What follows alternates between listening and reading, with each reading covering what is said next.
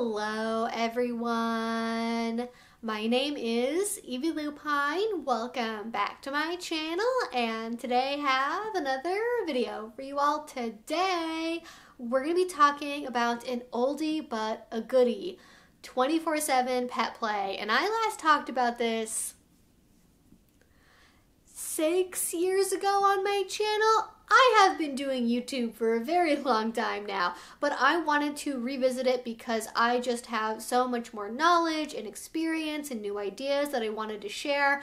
And I also want to just reapproach this from the context of knowing more about what pet play is, different approaches to 24/7, and all of that good stuff. So if you want to learn about that, you are in the right place, and we'll get started. So if you know anything about me or my channel, you likely know that for me, pet play was really my gateway into BDSM. And as soon as I learned about what pet play was, I was like, yes, I want to do this. I want to do this kind of relationship this way. And I had like 1 or 2 days where I thought maybe I was a kitten because everyone I saw was doing kitten play. But then I quickly discovered, no, I actually want to be a puppy because I really like dogs, and also I'm allergic to cats, so wouldn't that be kind of ironic? But I got into pet play. It was like the first thing I ever did within BDSM, and it really compelled me to get out there and join a community and learn about this more. And frankly, without pet play, I don't know if I would be doing this as my job right now. So I think that's pretty cool.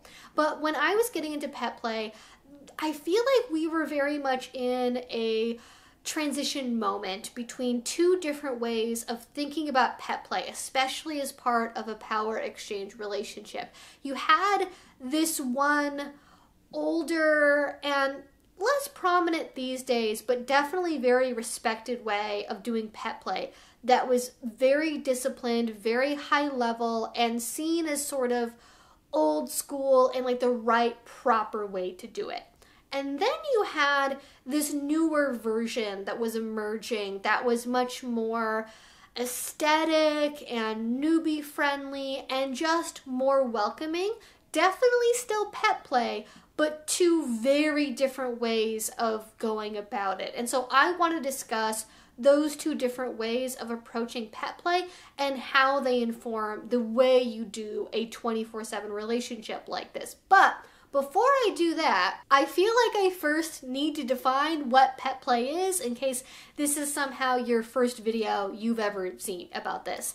And essentially what pet play is it is a form of consensual BDSM roleplay that is done where one person is taking on the role of the pet at least. Sometimes both people or multiple people in a scene are the pet, but the most traditional way of doing this is typically where the S type is the pet and the D type is some kind of master, owner, trainer, etc. Or you will also have people who are what is called a solo pet, where they do pet play on their own alone or in groups with other pets without a power exchange component. Pets come in so many different varieties and types and everything else. You will have pets who are dominant. You will have pets that are switches. You will have pets that are polyamorous or monogamous or a bunch of other things. And you don't have to just be a pet that resembles the kind of pet you would have in real life. You can have a pet that is any kind of animal. A lot of pets are, of course, ponies, kittens, puppies, pigs, cows, bunny rabbits too as well. But you can also be things like a raccoon, a dragon, a mermaid, some kind of hybrid creature, a wolf. Lots of other options are popular as well. And from the very first time I was ever introduced to BDSM at all, really, and also pet play, I knew people that were approaching this with those different identities that weren't necessarily just like pony and kitten and puppy. Like, you could be lots of different things and also still call it pet play. But the core idea is you are taking on the role of a pet in some fashion, and that is what is informing your role play. But there are, as I've already said, definitely very different ways of going about it, and it is very commonly associated with power exchange, to the point that many people do define it based on it being a flavor of a DS relationship. I don't think it has to be that way, but for the sake of this video, it probably does. I will just assume that power exchange is going to be part of what is going on. Now, going back in time a little bit, I want to talk about what I see as the traditional way of engaging in pet play and how that informs what people are doing. And this was sort of nerve-wracking for me when I was first researching anything about pet play and kink, because the version that you will see with this is typically more extreme, more hardcore. The pet play isn't just like la la la, it's like happy to be a pet and I like getting to play around and be silly. Like, it's typically very serious. It's very much you are being humiliated and degraded, and it is humiliating for you as the submissive or the slave to be put into the position of being like an animal. And so you get this mentality of the pet not necessarily being this like treasured, precious object that is like the center of affection for the partner, but it's almost sort of more like an early 19th or 18th century approach to having a pet, where it's like, you're a useful thing that I find entertaining and like, don't get in my way. Like, you are gonna be in a cage, you sleep on the floor, you eat from the floor, no being on the furniture, no barking, no talking, you're on all fours all the time,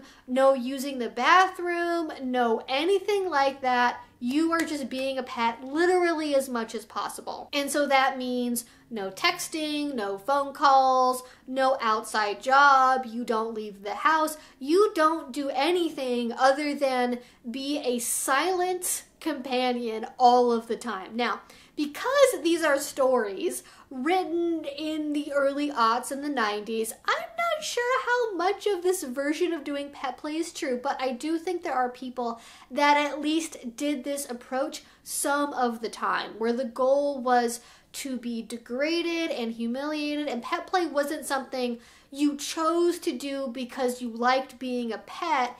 It was something you were forced to do because it pleased your partner, or because they thought it was funny, or because it would be the most humiliating thing they could think of to do would be to force you to be a bad dog or a pig or a goat or something. And I think this approach is very much still alive in certain ways. There are definitely people who resonate with pet play through that humiliation and subjugation and not having any control over anything anymore, including being able to open doors or not. So it can be very extreme, but most people, it turns out, have jobs and vanilla friends and family and a life where they can't just like suddenly become a pet indoor chicken. I don't know why I chose that one, but I did.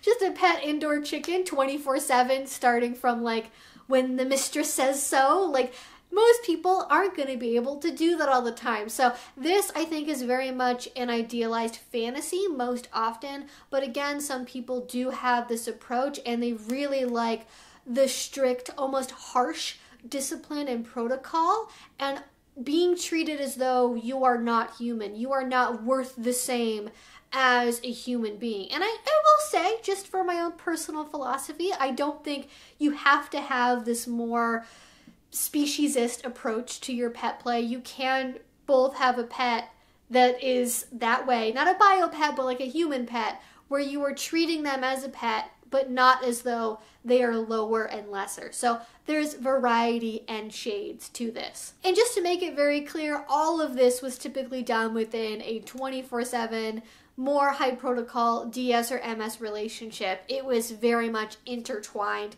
with doing some kind of DS. Now, with the more modern version of pet play that I think has become much more common over the last, I'd say probably 15 years or so, that is night and day from what I was just talking about. It is very different. They almost seem like different kinds of play entirely, though they are very much related. And this version of pet play, I don't want to give credit to like one group or one form or one person, because it really depends on what type of pet play you're talking about. But within pet play, there was this transition from more writing focused places like live journal entries and blogs and things where everything was what was written down, into this more visual form where you had FetLife, you had Instagram, you had other social media where you could share pictures of what you were doing. And I think seeing visually how pet play could look, that people looked cute when they were wearing a collar or ears or a tail or whatever, drinking out of a bowl, people went, oh, this can be a fun visual thing where I look cute or hot or whatever. It's not just like deep, dark, high-level degradation all the time. Okay, this suddenly is now more approachable, and it became more well-known, I think, through things like the BDSM test, which has included pets, as far as I know, for basically the entire time the test has been around, which, if you're like me, that probably led you to Googling more about it and researching it, and suddenly you found both those older websites, but also people that were typically younger and wearing these cute pieces of clothing and lingerie and harnesses and collars, ears, tail, little like toe bean, paw pads and gloves and all of that. And it looked like something that was really cute and accessible and easy to do. But even within that, there was still an emphasis on it being part of a 24/7 relationship, where it was something you were doing because you were submitting to your partner while you were doing it. But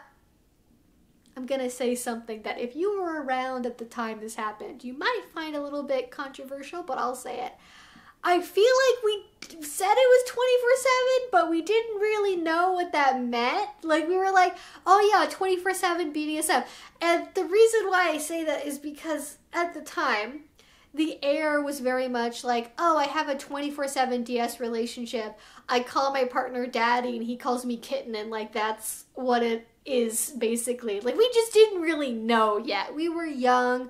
We didn't have experience. We didn't really know about the other conversations that had been ongoing at that point for decades about what DS was all about. We thought, oh, just like being somebody's kitten, that's like high-level power exchange. And we were not having complex conversations in 2017 about how to make a long-term, sustainable, high-level DS dynamic. We were just figuring it out as we went along, and we failed and we tried.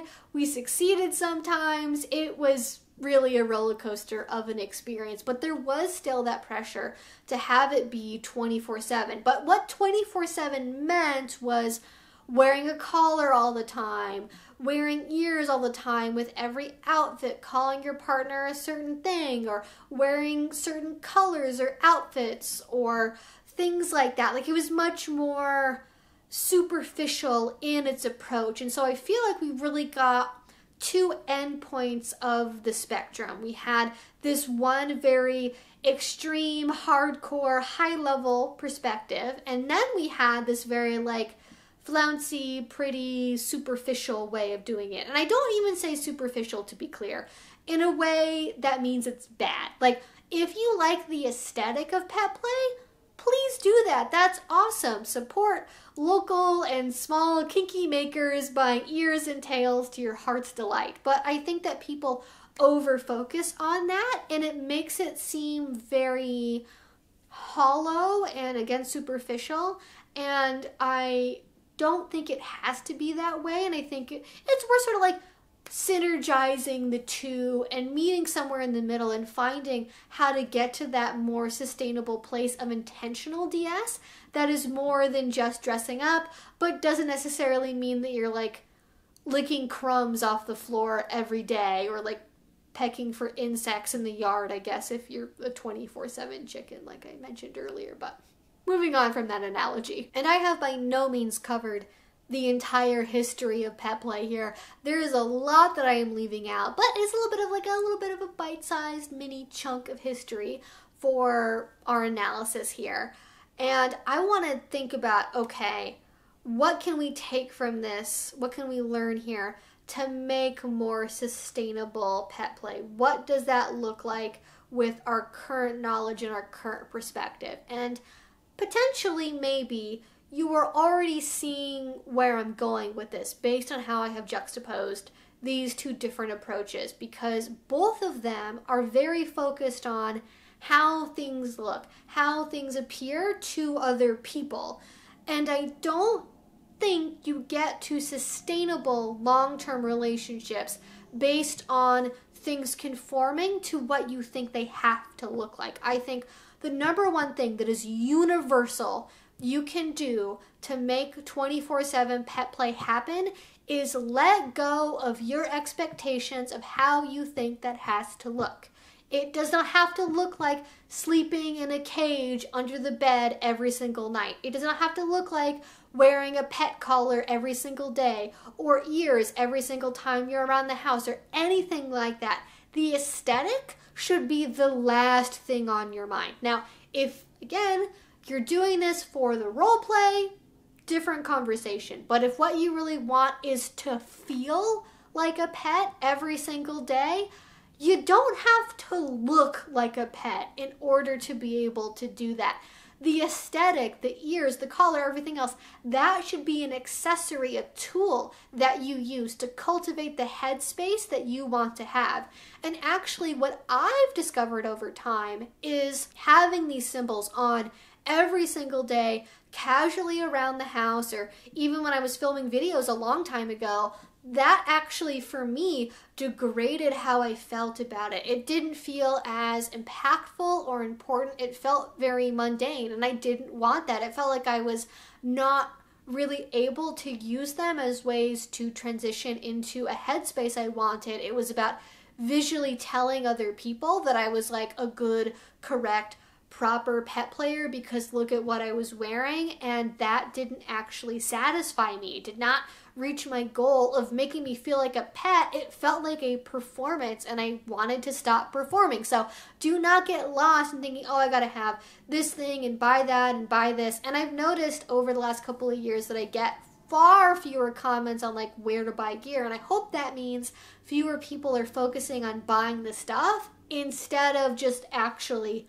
doing the thing. So focus on not how you want to look, but what you want to do and what you are able to do. If you are somebody who lives with your partner and you work from home for 20 hours a week or something, you have a nice cushy tech job, you are going to be in a very different scenario than people who work 60 plus hours a week and share custody and have a long commute and are going to school part-time or whatever else it is you got going on.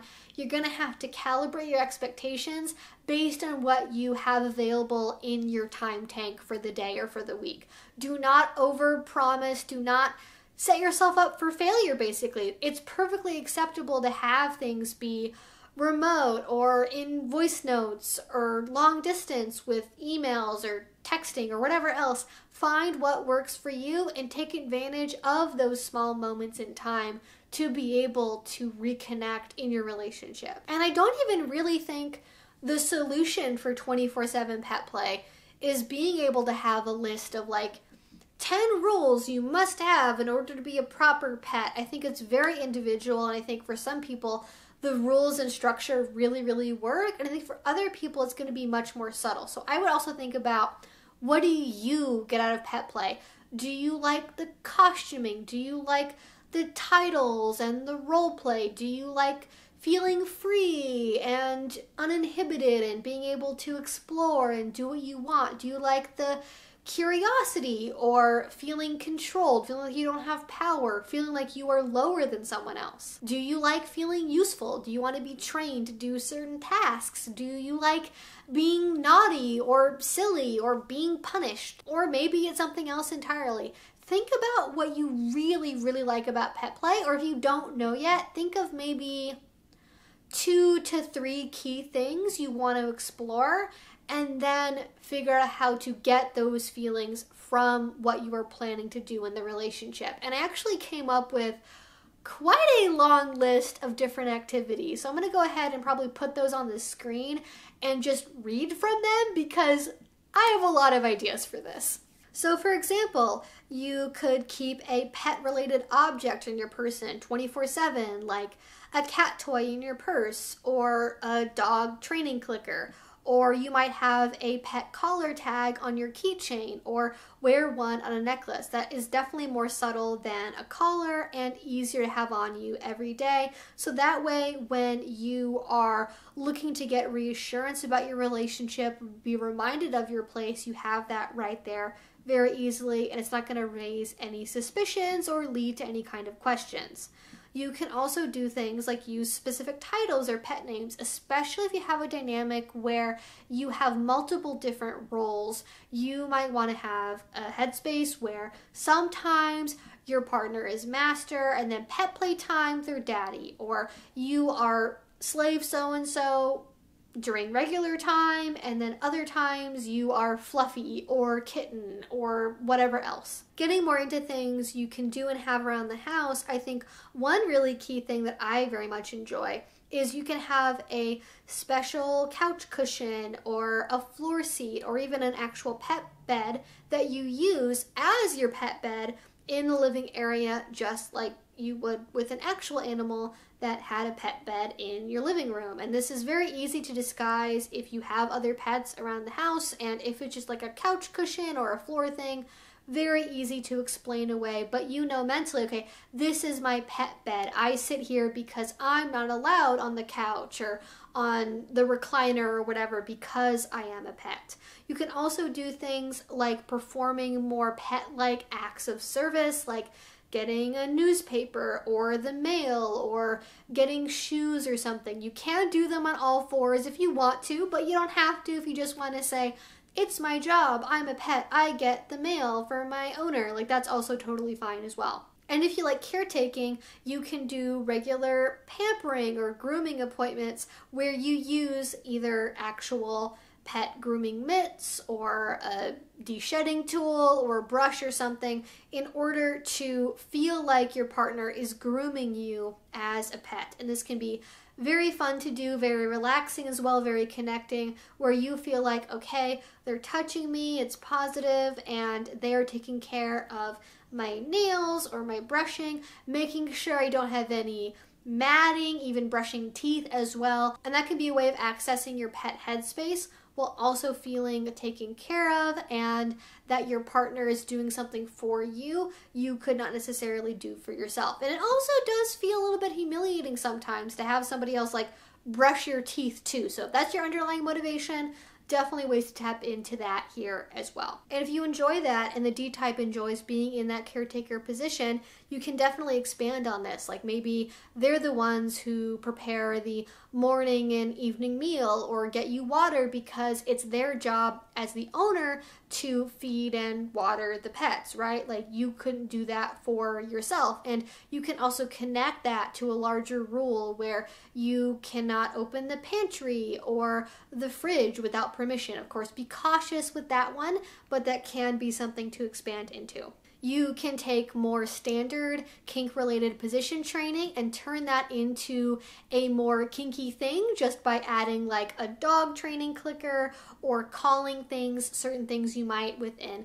pet training, like sit and lie down instead of like position 1 and position 2. That can be very fun to do as well. And you can also train different things, right? You could also do responding to a whistle or a word or a hand sign. And especially with hand signs, those are really good if you want to be able to do something subtle around other people without it necessarily being noticed or picked up on. And if you like service submission, you definitely have options here too. Like you can train tricks for your pets where they learn how to answer the door or make you coffee or return phone calls, right? Maybe more skills than a typical four-legged animal would have, but you're the very special one that somehow is able to do that and has thumbs.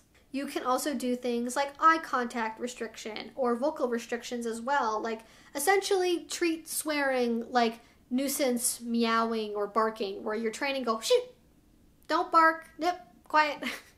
And that can be a fun way of both breaking a bad habit you maybe don't want to have, and then also keeping that pet headspace. You can also take time to go on walks together or go to a park, because it's taking your pet on a walk, even if they're just walking beside you normally. Or you can have rules about them having to follow one pace behind you to the left or to the right, or you can have some kind of bracelet you wear to symbolize a collar and a leash or some other kind of restraint you typically wouldn't actually put on a person in public. And please do not actually go around walking each other on leashes out in public.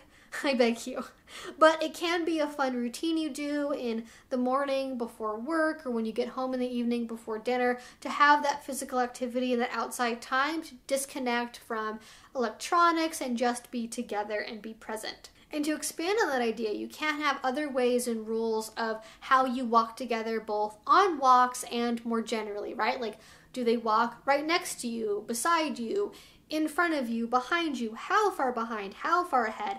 Do you hold hands? Do you have a ritual you do where you approach each other? Like, what do you do when you start walking together? Again, subtle things if you want to be able to do this in public around other people, but there are lots of possibilities.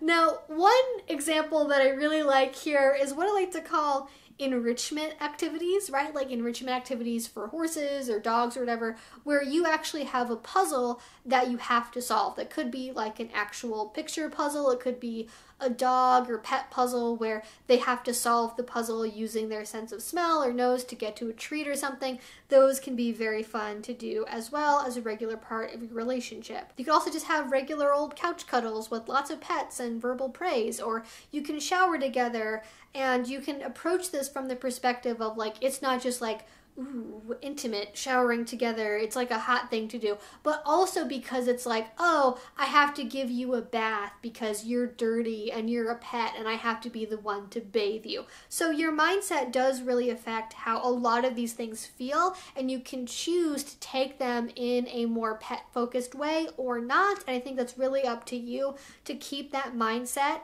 in your mind when you are doing these activities. You can also do things like, for example, restrict behaviors that animals typically wouldn't be able to do, right? Like being able to use the restroom, or opening doors, or getting into the pantry, or changing the channel on the TV, or turning the volume down. You would have to then communicate your need with maybe like a whinny or a whine or a meow, and then leave it up to your partner to be able to decide what you actually need and then act on that. That can be a really fun thing to do for kind of like silly things around the house, like the door's not open, like please open it for me. Just like kind of whining about it. That can be very fun. It does get to a point where it can be more extreme and limiting, but it can also be more subtle and casual as well. And then I think it's also good to plan out time for things. If you're an adult with a busy life, you're not going to have time typically to do everything you want to do every single day, right? We don't always get full control over our schedule. So I think it's worth it to make time once a week or once a month for having focused pet play experiences, like wearing your gear, or going to a mosh, or just playing fetch inside your house. Take that dedicated time to get to be fully like a pet, even though on an everyday basis you maybe aren't putting on the harness and ears. And then just on a final note, generally approach things with the attitude that the D-type is the one in charge and is knowledgeable and is the in-control human, whereas you are the S-type. You are maybe taking on more of the personality of the animal you are trying to reflect, right? Like being curious or loyal or mischievous or strong. But regardless, it's up to you to be more subordinate and look for guidance from the D-type, which is the human who knows more and all of that other stuff. And then if you get really stuck on ideas, you can always look to media for examples. Like there's a great pet play scene in Love and Leashes, maybe more than one. I feel like I remember one in particular, but there are media examples of this. I always think of like Chobits for some reason. And then also you have kind of the more general approach of like, I think it's Kinomomimi? I have no idea how that's supposed to be pronounced, but like the little like anime cat ear, animal ear people, like those. Tons of examples of media that includes that for getting inspiration or ideas. And I think a lot of 24/7 pet play is much more like I'm a human pet with certain animal characteristics. Like I definitely found for me, when I was first into pet play, I thought I had to be like this very specific breed of dog on all fours and barking and never communicating outside of that. And I realized over time that actually kind of what fit me better in my style was having more of sort of this like human animal hybrid approach where I was a human pet with dog characteristics, not just like a full-on all-fours dog. Like I want to be like a dog girl, not a dog. You know what I mean? There's a difference between those two things. And knowing that really helped me develop what I wanted to do and kind of have that sort of like dog, girl, cutesy, innocent, naive, maid type, I guess, is how I would describe it. And I think having that approach, we have a little bit of like a step between like regular everyday headspace and like full on like on all fours pet headspace does make it more sustainable for most people in the longer term. And I think you'll notice that these suggestions I just gave, like almost none of them involve buying gear or doing anything expensive. Like pet play really is in your head. It's what you make it to be. And the point of gear is not to like make you be a pet. It can help you do that, but it's a tool again. It's not the be all end all. If you like costuming, that's great, but you definitely do not have to have it. And I think feeling like you need to dress up to be ready to do something is not necessarily going to serve you in the long term. So those are just some of my ideas for 24/7 pet play, and there are tons of ways to adapt these ideas if you're in person together or long distance or close by but you don't live together, if you have roommates. Lots of variations on this. I would love to know your thoughts and ideas in a comment down below, especially if you do pet play. I know it has been a while since I've made one of these. I would love to hear your thoughts, any questions, comments, ideas you want to add. Please again go ahead and do those in a comment down below. If you did enjoy this and you're not already, please do subscribe because I make videos twice a week about all sorts of different kink and BDSM related content. And then finally, if you want to support what I do, the best way you can do is the Patreon. A link to that will be down below. If you do already support me there, thank you so much. It means the absolute world to me. And until I see you all next time, I hope you have a great rest of your day and a great rest of your week. Bye-bye.